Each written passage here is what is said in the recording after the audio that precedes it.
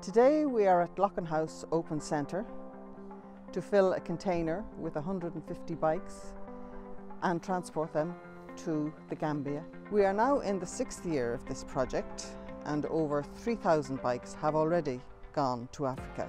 Rotary serves the community by collecting these bikes. This project, for the prisoners, it means that they get tangible work experience. They can get qualifications in the area of bike repair and cycle mechanics. I suppose it gives them opportunities to get employment on release and indeed to become self-employed. Benefit to the children in Africa, many of whom have long distances to travel to school, and those of them that walk, when they get there they're tired, and it's difficult to learn and concentrate when you're tired.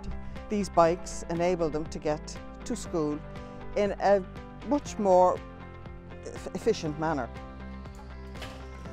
So what I get out of the bike project is that teamwork, which is great because there's a lot of people who haven't been in a team before. When they come up here, we work together like a close family. We stick together. As I said, we start from 8 o'clock in the morning till 4 o'clock, so we're with each other 5 days a week. We have qualifications going on here with the City and Guilds, which is, we start them every 5-6 months. So when a new person do come along, they get trained in and they need help.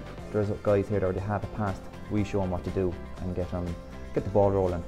And it's great that the bikes that we do, they go straight to Africa, and the kids over there will have a big smile on their face.